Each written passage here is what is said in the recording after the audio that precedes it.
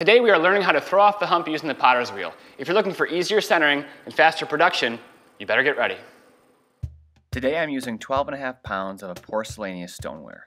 It's one sleeve if you get your clay in boxes from a manufacturer. Once it's patted down, I do a little bit of centering, maybe coning up once or twice, just so it sticks to the wheel. This is the hump that we're going to throw pieces off of. Now you take a top portion of that hump and you start to cone up and cone down. You'll find it's much easier to center that bottom inch that you might be struggling with. This is the same process as basic wheel throwing. One risk you take while throwing off the hump is pushing down past the bottom. Be careful to leave enough room for trimming. If you'd like a more in-depth tutorial on wheel throwing, I've already made one, and I will link it in the description section below.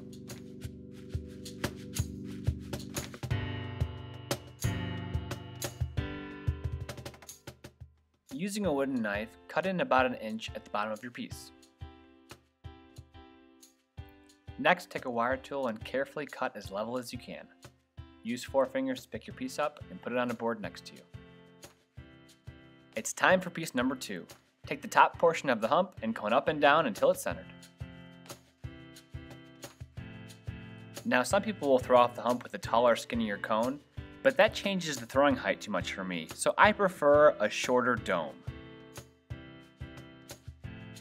Here I'm using what are called calipers to measure the diameter of the piece that I'm making. This allows me to make better measurements and make more similar work. The piece I'm throwing here needs to be a little bit wider to match the other one, so I make a small change. Make a cut and grab your wire tool. I dip it in water to make sure the clay releases. If I'm having a really rough day, I'll add some water like this.